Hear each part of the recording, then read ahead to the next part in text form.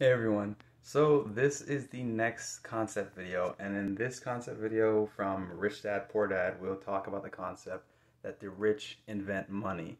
So this concept really deals with the idea that your mind is your greatest asset. What you know and how financially literate you are, how much you understand how money works in the world, can make you more money than any job or anything you think like this is how I get money. Rich people think opportunities. They think, how can we create money in this deal, or how can we structure this so that we can make even more money than we would in a normal way.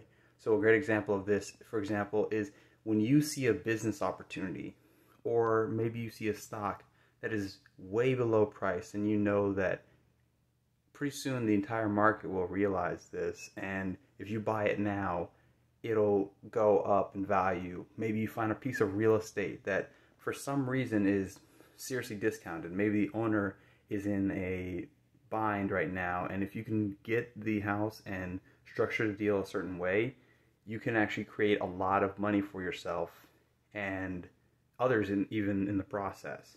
So this concept is one of the most fundamental things, I think, that is a game changer. Instead of viewing money as this tangible thing, think of it as opportunities that you can create by becoming more financially literate and more wise on the ways of money and how it works in the world.